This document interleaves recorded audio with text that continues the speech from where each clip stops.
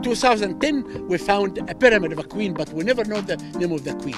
Only yesterday, we found a temple for the pyramid, and we found the name of the queen. Her name was Neat. First time to know this name of the queen in the Old Kingdom. In the New Kingdom.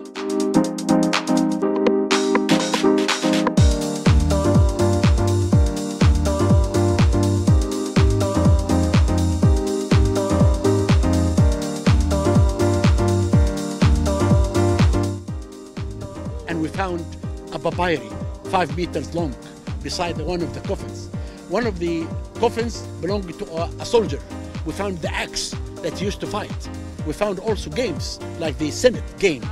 If you win, you go to the other world, to the field of Yarrow, this paradise of ancient Egypt.